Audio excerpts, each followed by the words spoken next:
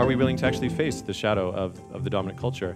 And what is that actually going to catalyze? It hasn't catalyzed, I think, in all of us here and this world we're trying to build. Just as the myths that have guided, the dominant civilization for so long, they're really beginning to break down.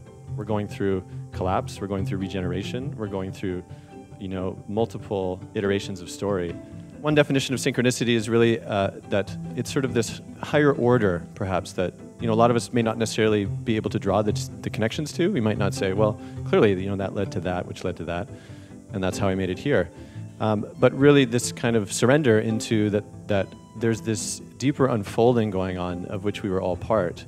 I think we have the real possibility of consciously creating these memes and then injecting them into the noosphere in a way of accelerating this more beautiful world. Think about film as a tool that, in fact, sacred economics I crafted deliberately for people who were already doing the work on the ground and needed something in which to galvanize people to get involved. So I encourage you to think about, again, as you're crafting these stories, how are they used as tools for people to really bring this more beautiful world home?